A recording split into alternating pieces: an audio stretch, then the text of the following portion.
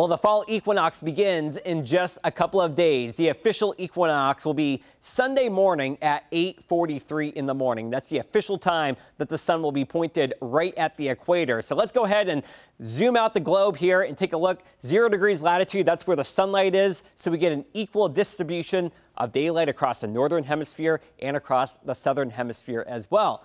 Also, as you start cutting down on daylight, what happens? Well, leaves start to lose a chemical called chlorophyll, which actually is what makes leaves look green. And so as that chemical starts to break down, that's what allows these vibrant colors to occur. What colors are the best ones that we typically see? Well, you got your reds, you got your oranges, and you got your yellows. But what weather conditions do we need?